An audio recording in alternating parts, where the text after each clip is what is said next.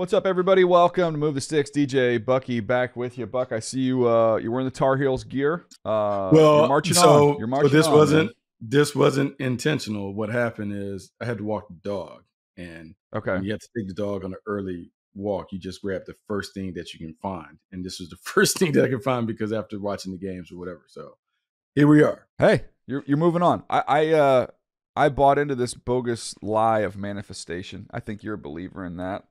I bought a hideous pair of green and yellow Dunks. Because I told my son, I'm like, I'm going to manifest Baylor making it to the Final Four. Baylor, if they get to the Final Four, then we'll go. We'll figure out a way to go. We'll make it happen. I've got my Baylor Dunks. I haven't even taken the tissue out of them yet. They're sitting on a shelf. They have to wait a year for those things. Well, you didn't put them on. You're supposed to put them on, DJ. No, You're supposed to wear they were them Final the Four only. They were final. They were there as a reward for getting to the Final Four that never happened. So there'll be a new version of the Dunks next year when you go back to do it. You might as well. You got to wear them. Nobody wants. You can't wear these. These are not. Yeah, these are Baylor.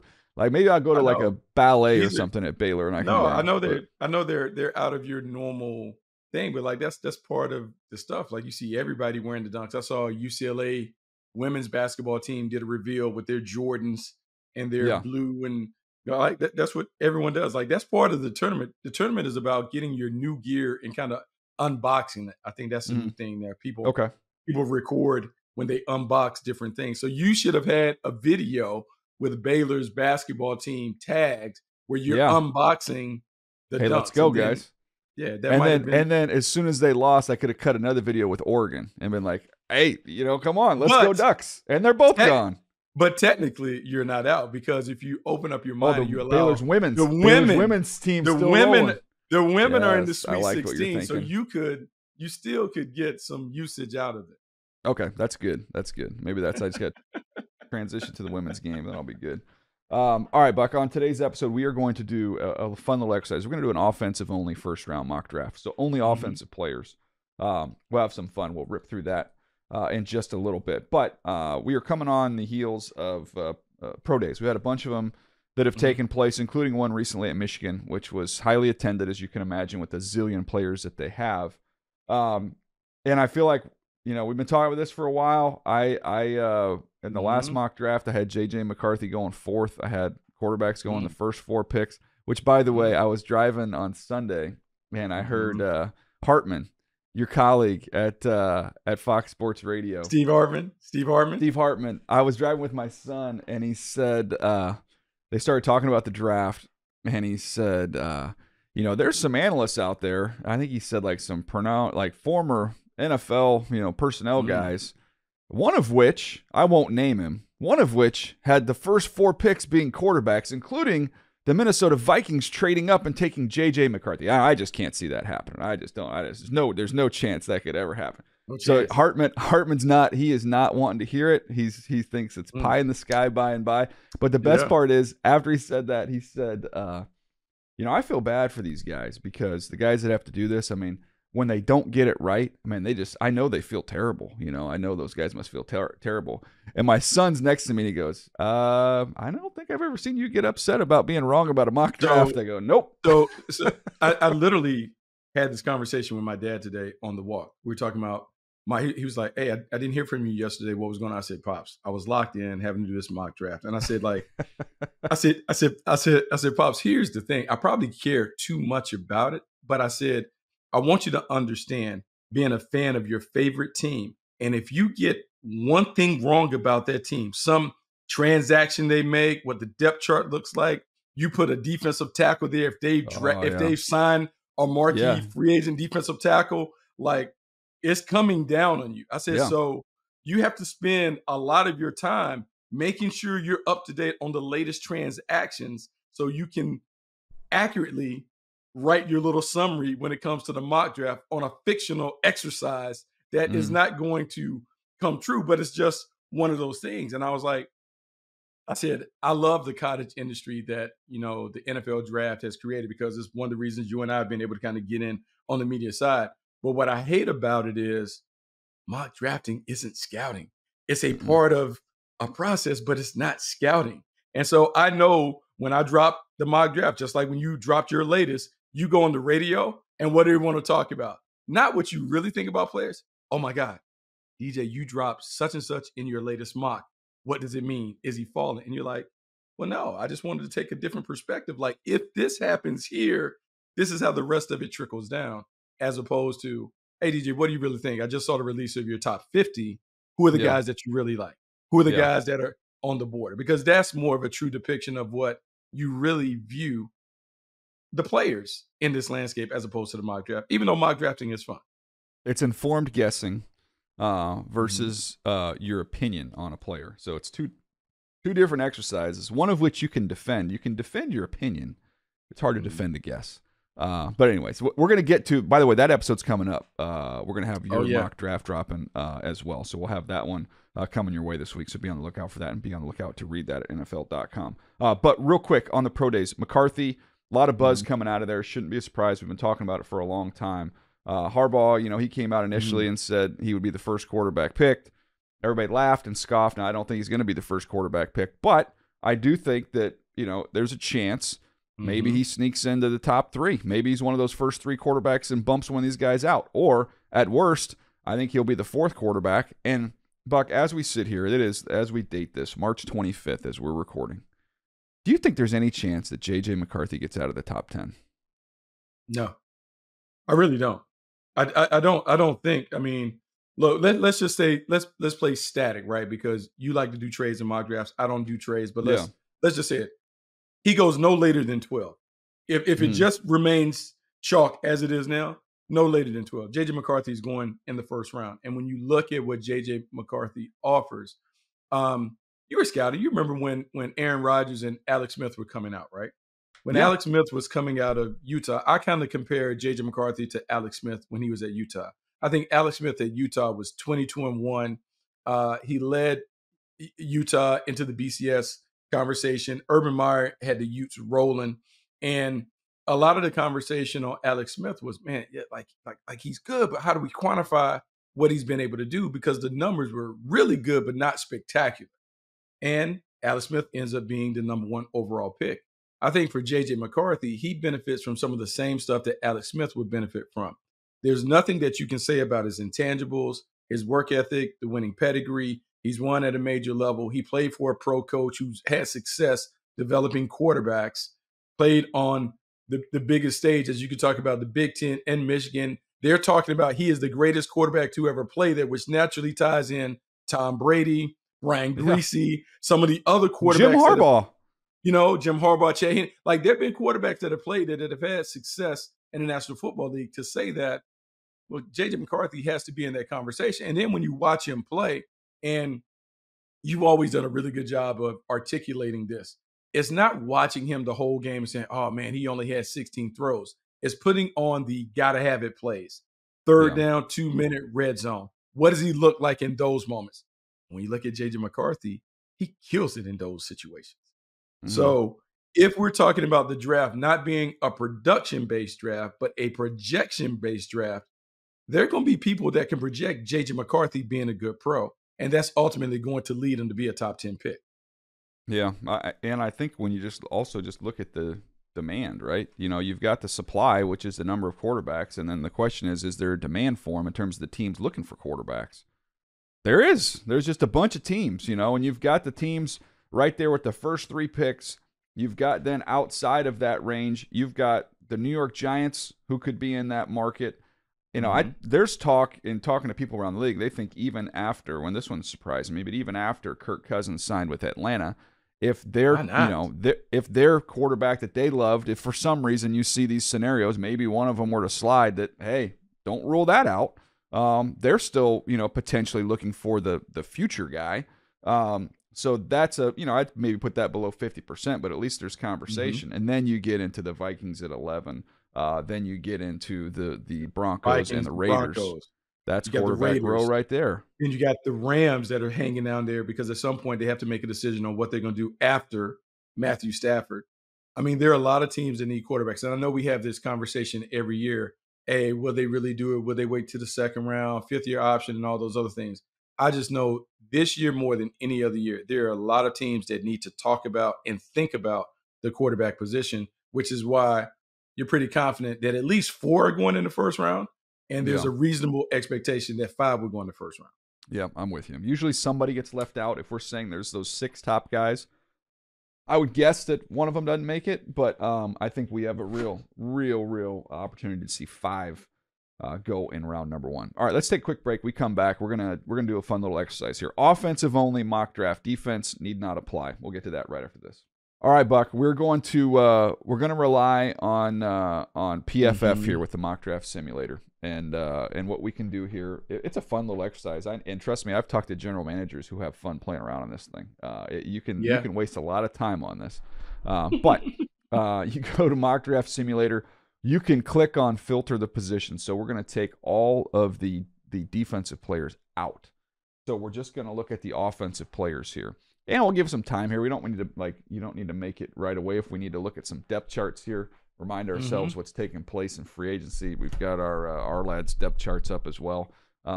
We can have some fun here. But I figured offensive only. We'll go every other pick. You ready to go? Yeah. All right. Nabil, the commissioner, has decided that I have the first pick. I just want to put that out there. I did not stake my claim to that. That was Commissioner Nabil. That makes it easy for you. So, I mean, I don't need to spend any time here. This is going to be the first pick, the Chicago Bears. I've got them taking Caleb Williams from USC. They waited. They were patient. Didn't do the quarterback thing last year. They were rewarded by Carolina having an atrocious year, and they end up getting Caleb Williams, who goes into a very nice situation. Buck, you're up with the Washington Commanders. Okay, so this is really interesting. You talk about Adam Peters, and Adam Peters was with the San Francisco 49ers. He took Trey Lance. I am saying that maybe he learned something from that exercise to get a quarterback that has plenty of experience. So that would lead us to some of the older players. Jaden Daniels would be one of those. And when you think about Cliff Kingsbury, his history with Kyler Murray and other athletic quarterbacks, I just believe Jaden Daniels is the pick. So I'm going to go with Jaden Daniels. All right, so you've got Jaden Daniels there with the second pick. We're not going to do trades here.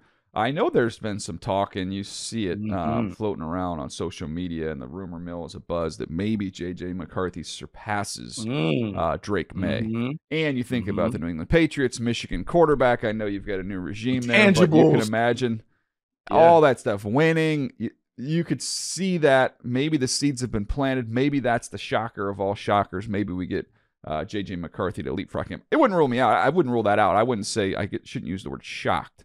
But I'm going to stick with kind of the conventional way we've thought about this, and I'm going to say we end up getting Drake May here with the 3rd overall selection.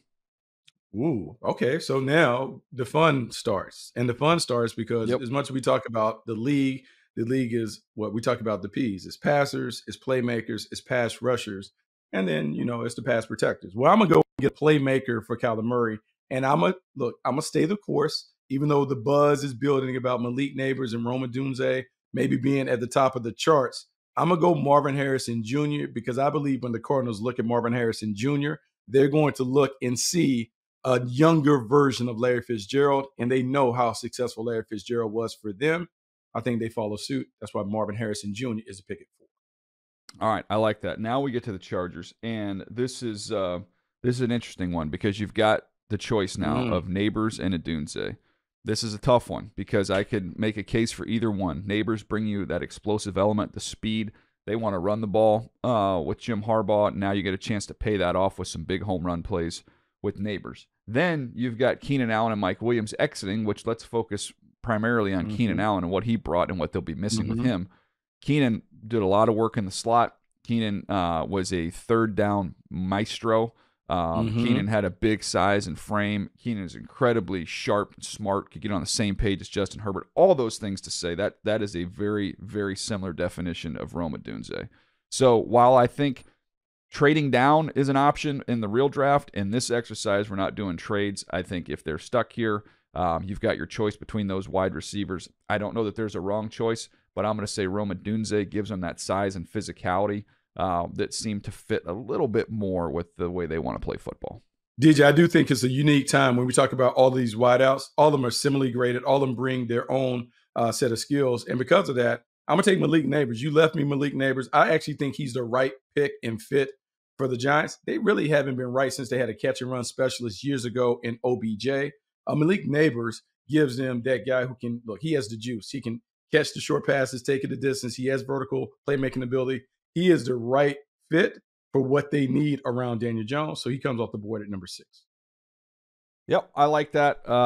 And again, I think if there were no trades, I think this is actually not just an offensive exercise. I think this could be the way that this actually goes down once we get to the draft. All right, the Tennessee Titans. I don't think this matters whether we're doing an offensive only draft or a regular old mock draft. If Joe Alt is there, it makes all the sense in the world. It's a need for them at the left tackle position. They've done some nice things. Rand's been aggressive. Highlighted by going out and getting Snead, paying a nice price for him. Actually wasn't too terrible in terms of the draft pick compensation, but paying him a bunch of money to shore up that secondary. I love the idea here of throwing a big left tackle in there to protect Will Levis. So let's go with Joe Alt. All right, solid selection by the Tennessee Titans. Now we have the Atlanta Falcons, and this is where the fun and the chaos can begin because we anticipate a defensive player going to the Falcons, but in this offensive-only draft, we can't go that route. So now I'm thinking about my quarterback. I'm thinking about Kirk Cousins and how I can get him going. Just imagine about building a super offense that gives him every weapon that he possibly could need. Let's go with Brock Bowers from Georgia. Just think about the 2 tight end sets and what we can do, the fun that we can have with Brock Bowers, Kyle Pitts, the weapons on the perimeter. Man, I just think if you're the Atlanta Falcons, why would you bypass an opportunity to keep kind of like a local product, meaning University of Georgia kid close to home? I like it. To me, that would be an embarrassment of riches for them offensively to have all of that in place. But man, can you imagine just what you could do to defenses in terms of the versatility, the flexibility? You can move those guys all over the field. You got 2 tight ends that can line up anywhere and can basically play wide receiver if you want them to. So, man, that would be that's a fun scenario. That's why we do this offensive one here to get some different names in the mix. So you got Bowers going 8. Now I've got Chicago. They are back up. They've got the quarterback. So we've got the big 3 receivers. They're gone. I could go after the 4th one, or I could go to the offensive line here and just double down. They sent a big contingency there to the Oregon State Pro Day from the Chicago Bears. So I'm going to give them Talisi Fuaga, who's someone, and I know I like their young tackles that they have there, but I think Fuaga has the ability to play guard. He could do that at a very high level, and then I think at least you could have a competition there with Braxton Jones. I know they like Braxton Jones, but at least that's a competition that could exist. Worst case scenario, he slides right into guard, and now you are cooking with gas with a very physical offensive line there in Chicago. Look, very physical offensive line. And I think this is where we may have offensive tackle alley.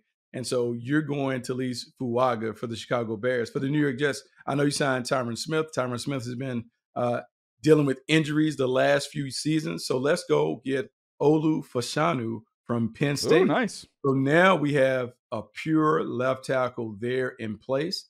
Just in case Tyron Smith isn't able to last the season, we now got a young guy that either starts from day one or he has a little apprenticeship behind a perennial Pro Bowl player. I like it. That gets me to the Minnesota Vikings here. And again, Vikings, you know that they'd want a quarterback. Yeah. So, and this is a situation where obviously we've got some off the board, but when I look at Caleb being gone, I look at Jaden being gone, I look at Drake being gone. Lo and behold, when there's no trades, look who's just staring me right in the face here. And that is J.J. McCarthy from the Michigan Wolverines. So don't have to trade up. No trades in this mock draft. We still match the quarterback here. That's J.J. McCarthy going 11. DJ, so now you started something because here I am. I'm Sean Payton. I'm Sean Payton, and I'm trying to figure out what do I want to do. We can talk about adding all these position players and doing all that, but you know, and I know in this league, you cannot win without a quarterback. And as much confidence as you may profess in Jarrett Stidham, I think we're going to have to go back in the well and get us a quarterback. And the quarterback that we're going to get is the experienced quarterback that I would say maybe can do some of the Drew Brees stuff that Sean Payton likes to do. Let's go with Bo Nix from Oregon coming off the board at number 12. Hey, you can boo and hiss and all that other stuff, but at the end of the day, you better have a young quarterback that you can develop. I think Bo Nix's game translates very, very well to Sean Payton's system. All right, we've seen a quarterback run here. If we're going to try and solve some problems, it gets me to the Raiders. They've got Aiden O'Connell. They signed Gardner Minshew. You could look at right tackle being an area they could address here. I've talked about Michael Penix. I mean, that's what this decision would come down to. I've been giving them Michael Penix But I want to keep a quarterback alive as we go through the rest of this mock draft. So I'm gonna leave Penix for the time being, and I'm gonna go ahead and I'm gonna take a right tackle with this pick, and that is going to be, man, I've got some good options. Plenty of options. There's some really good players here, but I'll go with Big Latham. I'm gonna go J.C. Latham here from Alabama to plug into that right tackle spot. I like it, DJ. I like it because, look, it's an obvious need, and we are right back to where we talked about being in the strength of this draft. We talk about offensively. We love the wide receivers, and we love the pass protectors, the offensive tackles. And so here I am. I'm the New Orleans Saints. I have Ryan Ramczyk dealing with the injury. I have Trevor Penning underperforming. So I need a guy who has versatility and some ability. So how about we go University of Washington, Troy Futano? Let's take him right off the board. Let's move him around because we just need to figure out a way to put our best 5 on the field. And I'm going to take a guy who has some versatility to allow me to put the best 5 linemen on the field. Okay. All right. Fatanu, one of my favorite players in the draft, literally 5 position flexibility there. All right. That gets me to the Indianapolis Colts. Wide receiver, I like the 3 that they have. When they brought Pittman back, and you've got Alec Pierce, who I like, and Josh Downs, I mean, that's not a bad young threesome there. Maybe add in a flyer, like some big-time speed. That could be an option. You also have the offensive line, maybe the interior of the offensive line. You've got Quentin Nelson and Ryan Kelly, but with Will Freeze there, that could be an area you could address. I don't think there's another tight end worth going here. We're not going to see a running back go. They're not going to take a quarterback when they're set there with a young stud at the position. So I'm going to take the flyer. I'm going to go with the big-time speed. I'm going to go with Brian Thomas Jr. here to add to their wide receiver room. Now you've got 4 really, really interesting, young, talented wideouts. Okay, and the other thing we always talk about with Chris Ballard, traits, prototypes. Oh, yeah, he's got that. Have all the stuff. He is absolutely going to go for that. So I am with that. Let me make sure I get him off the board. You've got Seattle up with the 6th pick here. Here we go. So Seattle on the clock. I can go anywhere when it comes to it. And so, DJ, we're talking about versatility. We're talking about guys that can be able to do a bunch of different things. Smart picks.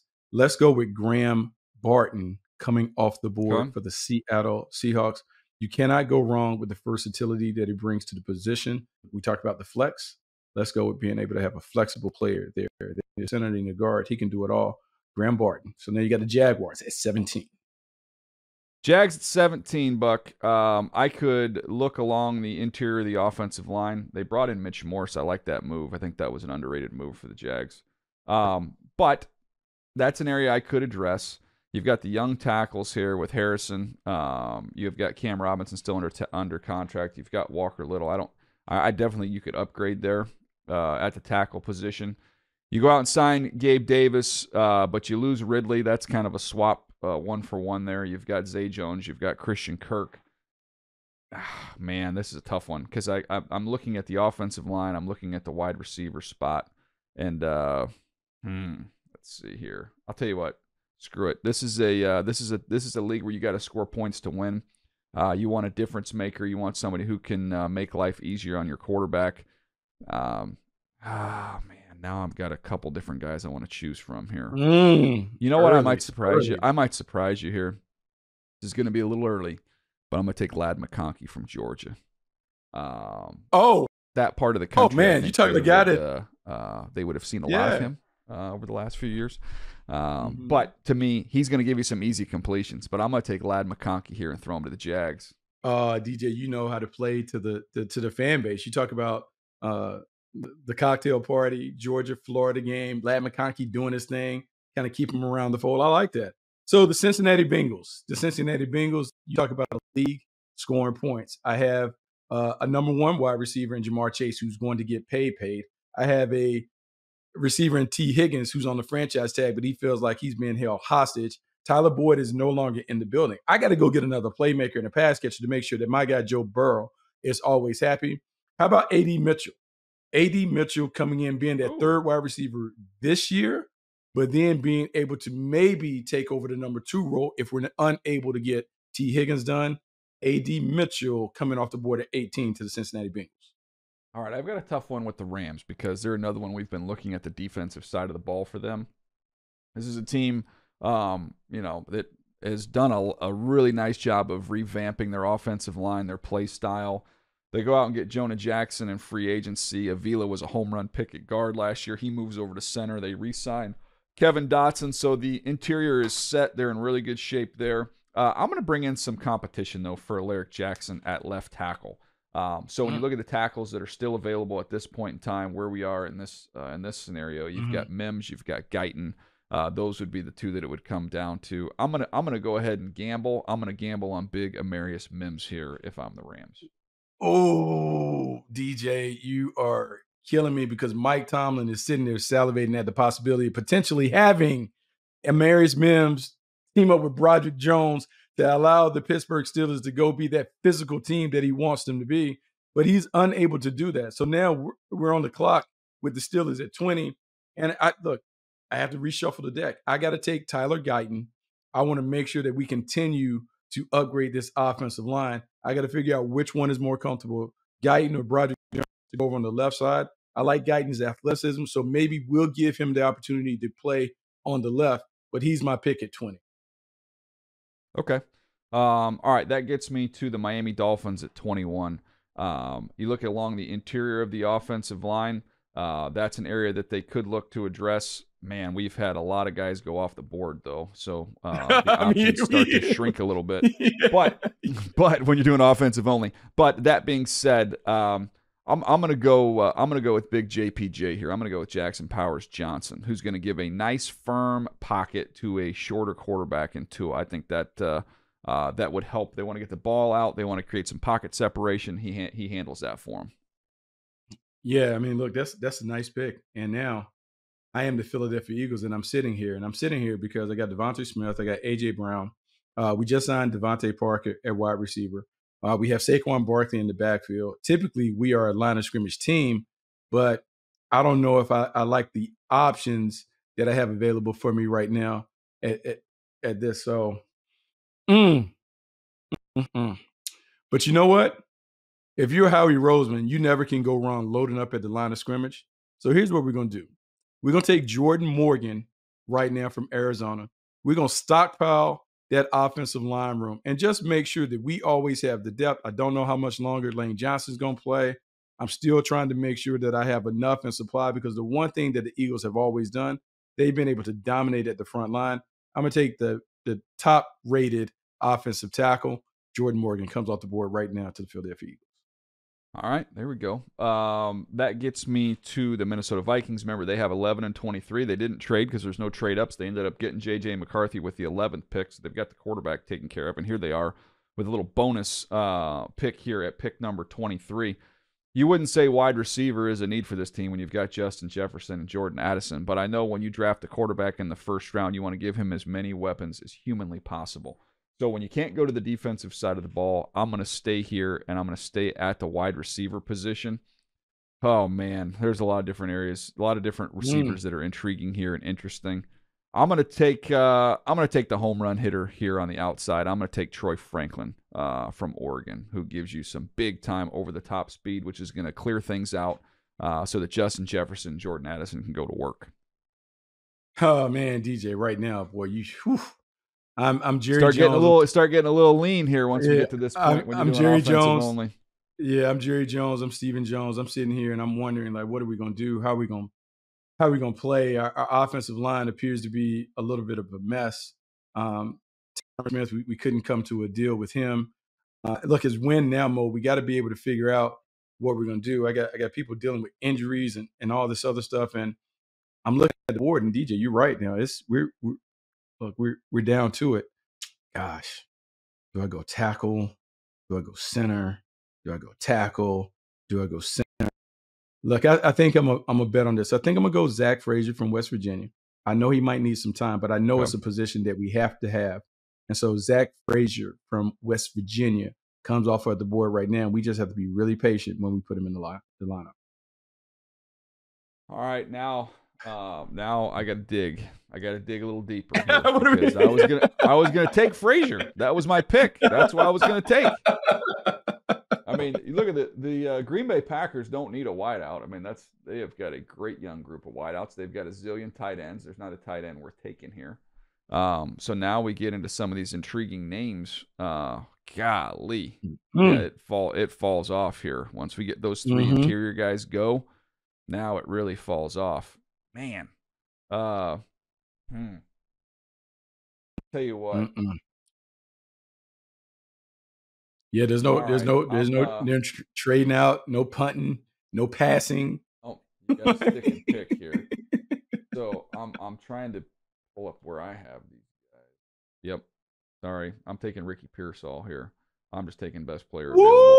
I don't even. I mean, Pretty Ricky comes off the board. You've got Christian Watson, Romeo Doubs, Jaden Reed, Bo Melton, Dontavian Wicks. I mean, I don't know. I guess we just played eight receivers, but I have such a higher grade on him than I get to like Christian Haynes along the interior. So I got to stay true best player available.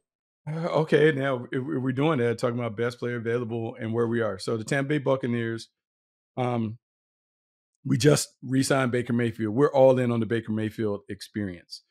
We have the big bodies on the outside. And I was prepared to have the conversation with this guy if Mike Evans didn't resign. So now let's revisit the conversation. I know the 4.61 40 kind of really dinged him at the combine, but the catch radius is so spectacular. The athleticism that he displays when the ball's in the air. So Keon Coleman from Florida State, I'm taking him right now for the Tampa Bay Buccaneers. We have a basketball team on the outside. We just gone bean top everybody with these big playmakers that we have on the perimeter. All right, so you've got Keon Coleman. This, by the way, this exercise is showing you the depth of receiver in this draft class.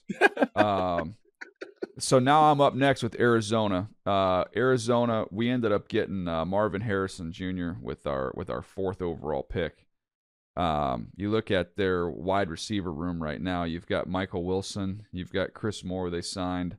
I still think you can add more firepower there for Kyler Murray, and you lose Hollywood Brown, Buck. So why don't we go get the next version of Hollywood Brown? Let's go out and get Xavier Worthy, the fastest man in the country here, fastest man in the draft, fastest man in the history of the combine with the 27th pick. So you've added that receiver room. I think that looks a little different now when you've got Marvin Harrison Jr. and Xavier Worthy.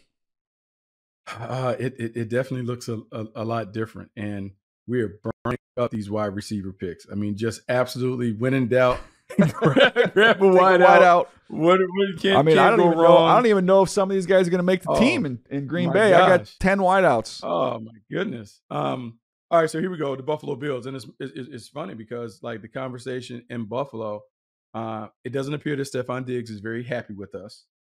We have Curtis Samuel that we brought over, but we really have a bunch of question marks at wide receiver. So DJ, here we are with all these wide receivers, and I'm like, man, can I take another one? But I'm looking at the wide receivers who are in mind. So here's a conversation that we're having in the meeting. Brandon Bean and I, we're sitting here talking. I got Roman Wilson, I got Jermaine Burton, I got Jalen Polk. Or we can talk about, hey man, let's get to the line of scrimmage. Let's continue to make sure that our quarterback is beefed up. Let's go get a tackle. Let's go get Kingsley. Oh, you have to help me with this. Sumatea from BYU. I don't have it in front of me. The pronunciation, but it's around there. You're close. Sumatea.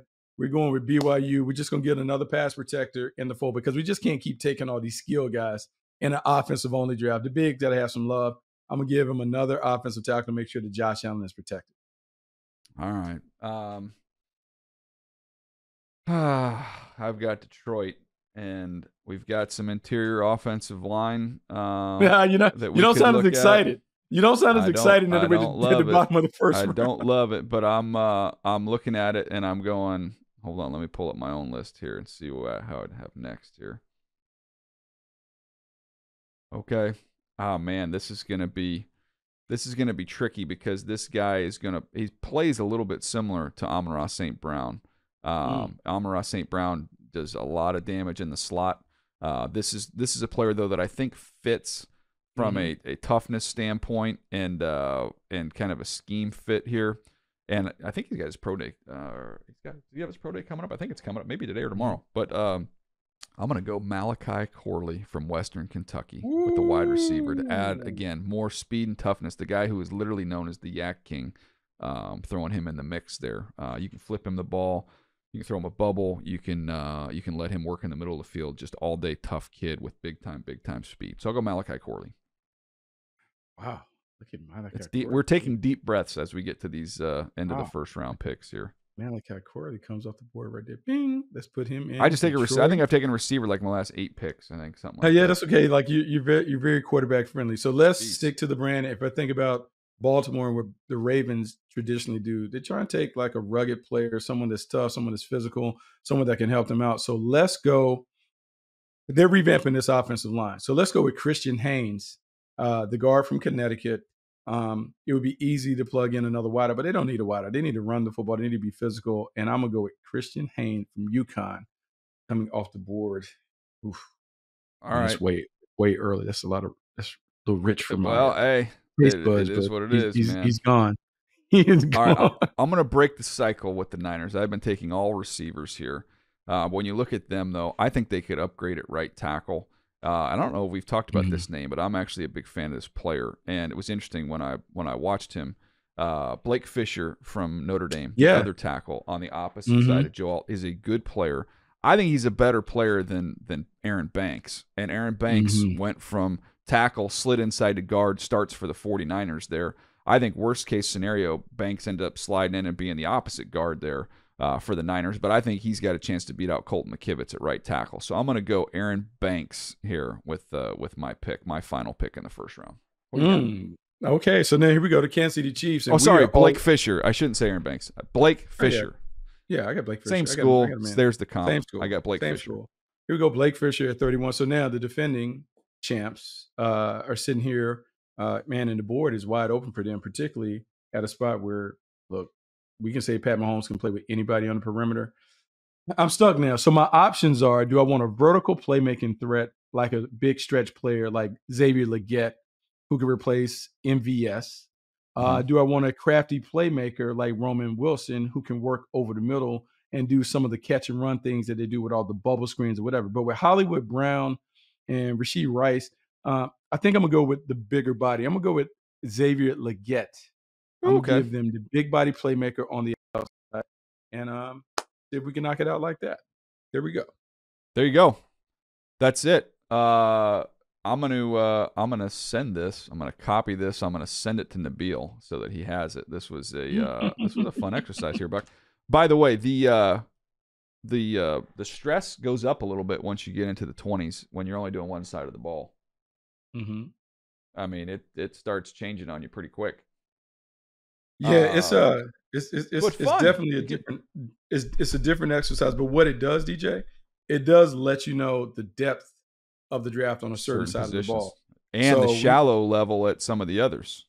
Yeah, so after a while there, we had offensive tackle alley. We go through there, and then it's all pass catchers and playmakers. So we do understand why so many people are excited about what could happen on day 2 when it comes to the pass catchers, because we had so many wide receivers go in the first round of this offensive-only draft.